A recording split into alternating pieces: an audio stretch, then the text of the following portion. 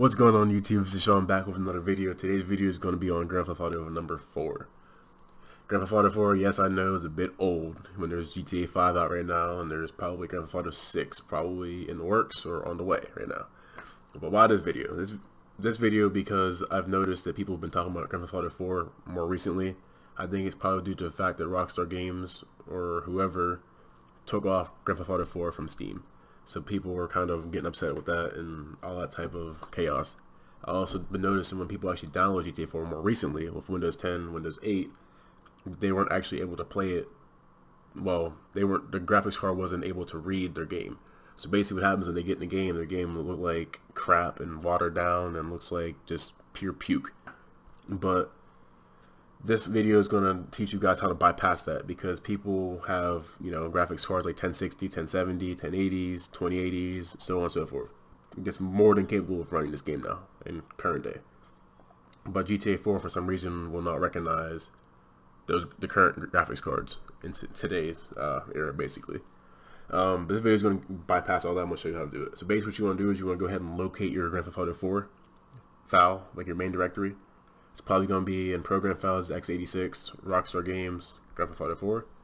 If it's in Steam, it would be Steam, I think Steam Apps in the Steam Common for your GTA 4 directory. So once you're in your main directory, what you want to do is you go ahead and right click. You're going to go ahead and go to New. You're going to go to Text Document. You're going to name it Command File, or Commandline.txt. It's going to look something like this down here. Commandline.txt. I'm going to leave it in the description. That way you guys know how to spell it and all that type of stuff. So once you go ahead and create the Commandline.txt text document, you want to go ahead and open it up. This next part I'm also going to leave in the description. That way you guys can just copy and paste this. That way it's much easier for you guys. But you're going to put this. You're going to put hyphen availablevidmem. It's going to be at 3.0.0. Then you're going to put hyphen no restrictions. Then hyphen again, you're going to put nomemrestrict. What this is going to do is basically it's going to allow your game to not restrict any of this stuff. And it's going to change up your video memory for your graphics card. So after all this stuff is done, basically you're good to go there. You're going to click save. You want to keep this open because you're going to need it here in this next part. So what you want to do next is go find wherever you actually launch your game from. So if you launch your game from the desktop, you want to go ahead and go to your desktop, GTA 4, wherever you click to start your game. You want to go ahead and right click, go to properties. On Windows 10, you want to go to shortcut, the shortcut tab right here. You want to go down to target. And you're going to go all the way over to the right. Right after this last quotation mark here, you want to go ahead and press space. And you're going to copy and paste each of these. So you're going to go Control C, copy this. You're going to go ahead and press space, Control V to paste it. You're going to press space again.